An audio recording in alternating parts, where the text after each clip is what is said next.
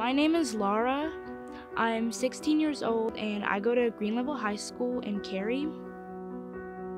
So when I was in 5th grade, my dad would make me learn about ancient Egypt. Ancient Egypt was a really successful civilization, but he knows that schools don't really talk about it that much. And he wanted me to know that people like me, we weren't just slaves, we were also successful mathematicians and astronomers and scientists.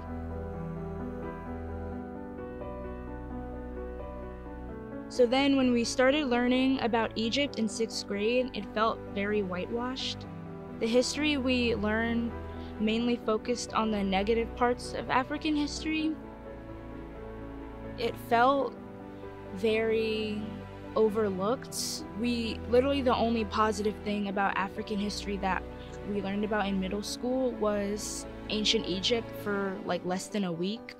And then after that, it was just slavery and segregation over the next several years of my school career. I think that a great way for students to learn more about people of color is to learn about our history. However, I feel like schools focus mainly on European history in terms of when we're talking about the history of America. We don't get a lot of African history or Asian history or indigenous history. So I feel like if schools added some type of African history class, or if College Board offered an AP African Studies class, that would be really cool.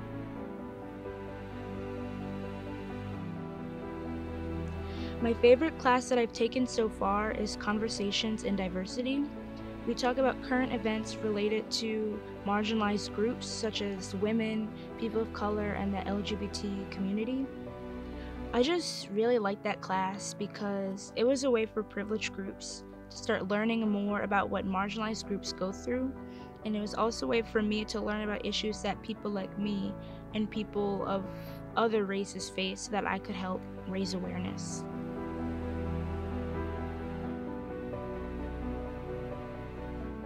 So I feel like a lot of people picked Conversations and Diversity for their schedule because they thought it would be an easy A, but I really think that it's an important class, and I think even like if it was required for every student to take, that would be really cool. I think it's something that's like really important for everyone to be exposed to.